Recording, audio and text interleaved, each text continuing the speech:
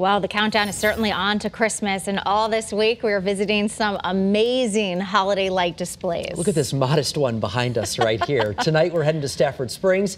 Connor Lewis is joining us live right now with more on their incredible setup. And now that the sun is down, you're right, Connor, it looks really great. Beautiful. Oh yeah, Mark Aaron, it's really starting to pop here now too, and the rain's not too bad for us. We can, really can't even notice it too much. There's some sprinkles out here, 39 degrees.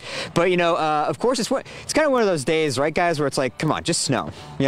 Just snow. It'd be a little bit colder, likely just snow, and make it look even prettier out here. But we got Jay, Robin, and Anthony out here, Stafford Springs. You guys do such a great job, and not only do you have this amazing display for all your neighbors to come check out, but this is also acting as a fundraiser, so for a local charity, right?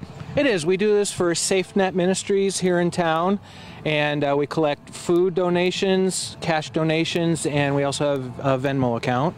Okay. And we will deliver that just the first week of January. We'll bring the trucks down there, and hopefully we can beat the 1,100 pounds we brought in last year. Nice. We want to double or triple it.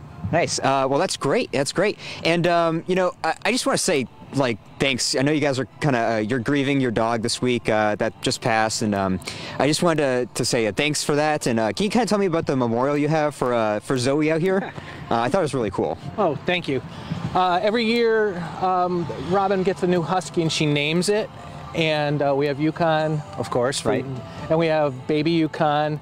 And we got this one over here, the little husky. She looks a lot like Zoe, and we didn't have a name for her, but when Zoe passed 3 weeks ago, we were devastated, of course, and we decided to name her Zoe, and someone gave a little nice memorial plant to put down there, and we made a little heart last night around there, and that's a beautiful tribute. Yeah. Thanks for that, guys. And of course, out here in Husky Heaven, Stafford Springs, right?